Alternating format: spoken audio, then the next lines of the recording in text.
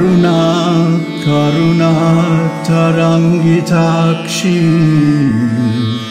Dhritabhashankusha Pushpabana Chapam Animadi Biravritam Mayukai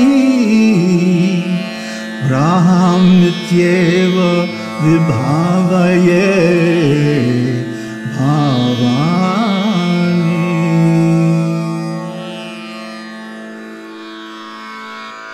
Lakshya Roma Lata Dharata Samunneya Madhyama Stanabhara Dalan Madhya Pattabandhya Valitraya Arunaruna Kausumbha Vastra Vasvat Katitati Ratna Kinkinikaram Yarashana Dhama Bhushita Kamesha Jnata Saubhagya Mardavoru-dvayanvita Manikya Mukutakara Janudvaya Virajita.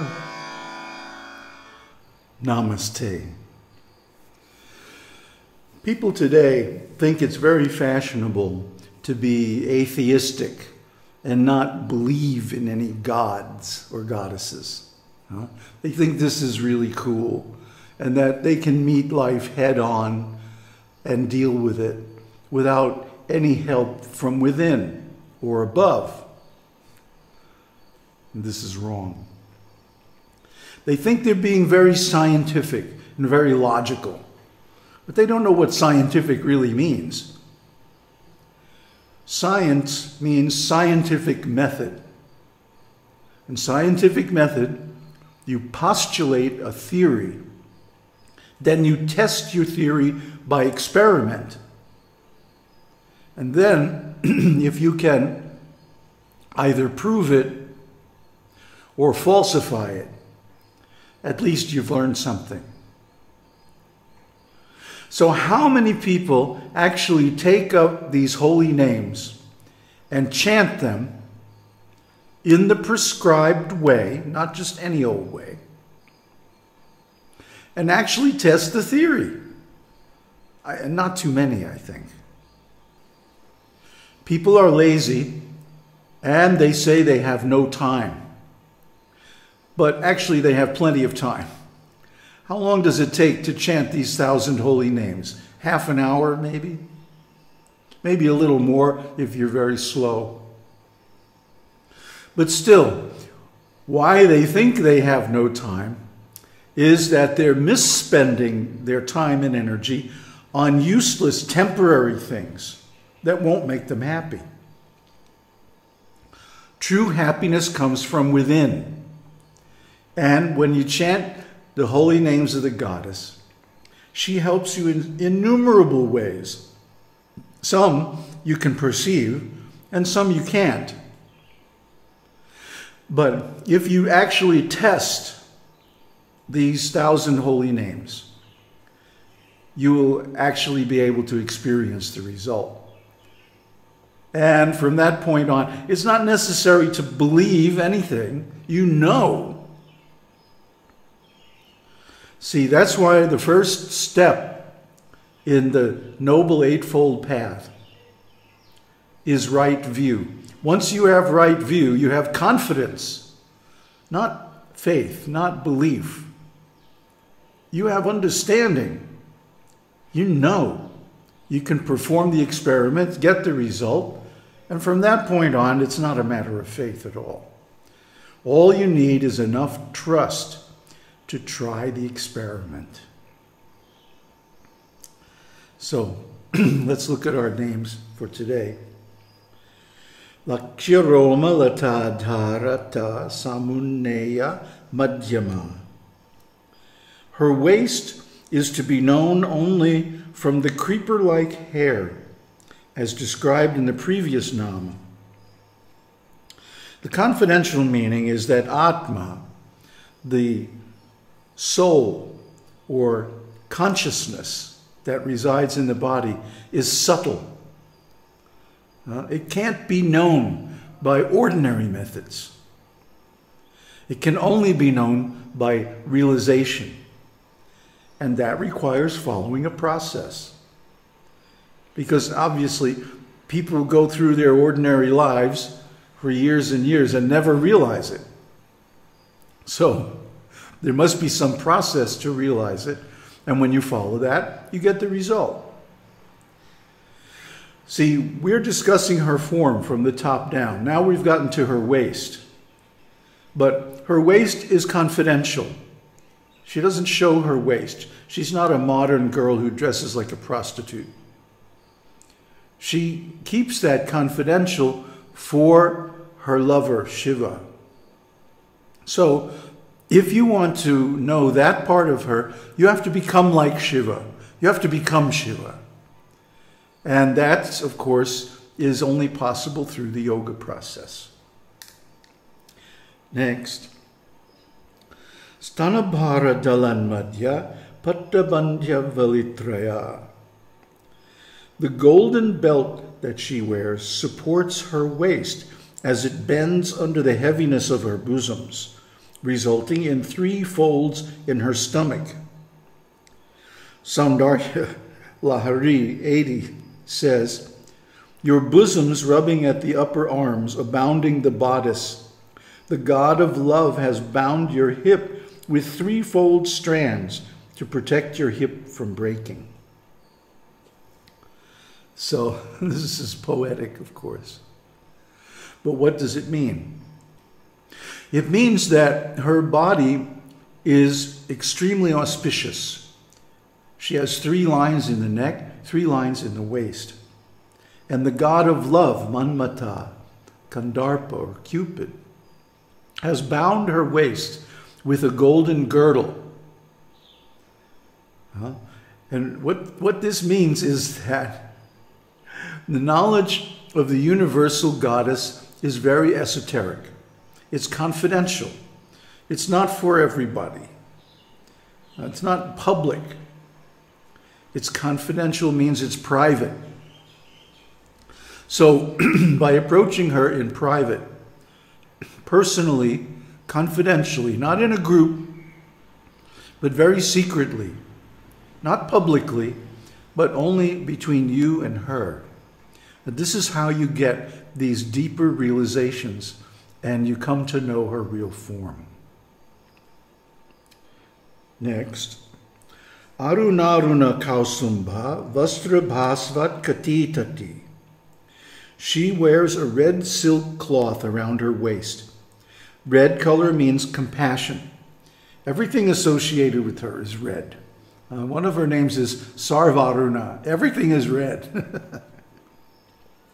Indicating that she is full of compassion, which is one of the reasons that she's called Sri Mata, the mother of the universe. So she has 3 activities: creation, maintenance, and destruction. And then, after some time, after the pralaya, or devastation, again she creates. And this cycle goes on and on eternally. So this Sahasranam is not a human composition. It was composed by the 8 Vach Devis, the goddesses of speech. And their names are Vasini, Kameshwari, Modini, Vimala, Aruna, Jaini, Sarveshwari, and Kaulini. So Aruna Vach Devi is in her waist. So all these Vach Devis, the goddesses of speech, they give powers called Vak Siddhi. Vak Siddhi means whatever you speak will come to pass. If a person only speaks the truth, they get this Vak Siddhi. This is one reason why the present social condition of lies upon lies is very dangerous, because it disempowers people. And they cannot do anything, because every time they open their mouths, they lie. Some people just can't help themselves. It's such a habit, they never speak the truth. And though, as a result, they can't attain any spiritual progress. Ratna kinkinika ramya rasana nāma bhushita. She is adorned with a girdle studded with many bells and gems. The Panchadasi mantra consists of 3 kutas. So Vagbhava Kuta was discussed in Namas 13 through 29. Madhya Kuta was discussed in Namas 30 through 38. And Shakti Kuta will be discussed in Namas 39 through 47. These are the parts of her body. Her body is divided into 3 parts: the head, the trunk, and the hips and legs. And these are represented by the 3 kutas. So when we chant this mantra, a very powerful mantra that everyone should learn, everyone should become initiated into, and we have a series on it, which I'll post a link to here. When you chant this mantra, you're actually invoking her form. And if you chant the mantra successfully, she will actually appear to you in a form of light, which is brilliant, just like thousands of suns rising up in the sky, this brilliant reddish light. Next, Kamesha Jnata Saubhagya Mardavoru Dvayanvita. The beauty of her thighs is known only to her consort and creator, Kameshwara, Shiva. This indirectly refers to the confidential nature of Shakti Kuta, which begins from this mantra. Shakti Kuta means her hips and legs. And this is very confidential because her legs and feet bestow all kinds of benedictions on the living entities. And also her womb is the birthplace of the entire universe. So she, being the universal mother, is very, very powerful in terms of the created world. Now, in terms of pure consciousness, Shiva is most powerful. But without her, he cannot create. He can't do anything. He is a static Brahman. But with her, she is the dynamic force that causes time, space, creation, maintenance, destruction, all these things. And finally, Manikya Mukutakara Janudvaya Virajita. Each of her knees is like a single piece of ruby. Here's a red color again. And it appears like a crown, mukut. What is it in here? Mukutakara. So the knees are so beautiful. Everything about her is so beautiful that it appears like a crown or a jewel or something extraordinarily beautiful. And this is one of her special qualities, that she is so beautiful, anyone would be attracted.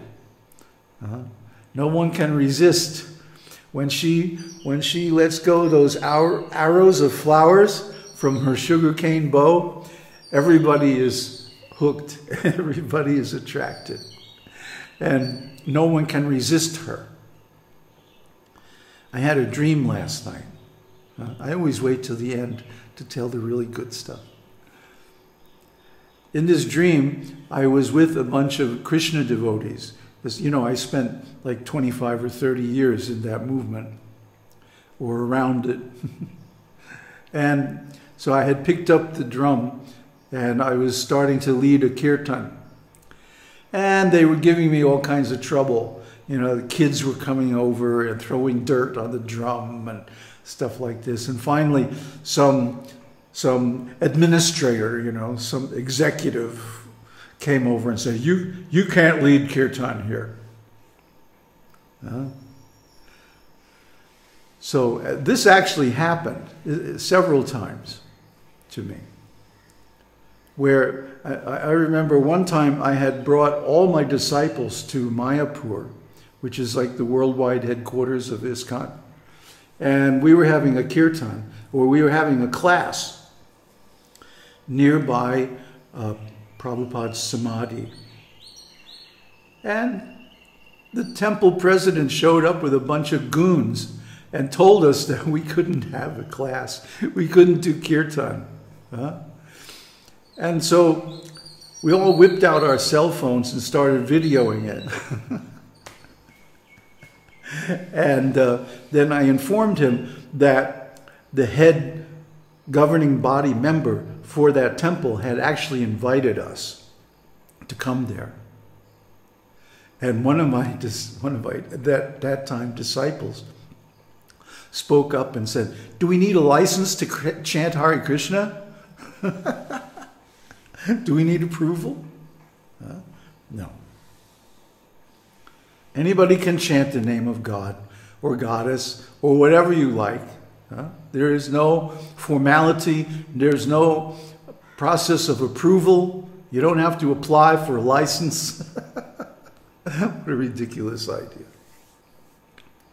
So anyway, in my dream last night, everybody kind of drifted away and, ignored me, and I was just sitting there. And Goddess came to me. Shakti came to me and sat down and smiled at me. So you see, this is my reward for having integrity. This is the result of not accepting a perverted spiritual process that relies on hierarchy and authority. That anyone can approach her in confidence. Anyone can reach her in private by chanting her names, by worshiping her in different ways, by doing the different yoga processes, especially Kundalini yoga, Tantra yoga, in private. And she accepts this worship, and she rewards them by being personally present with them. Om Tat Sat. Om Shakti Om.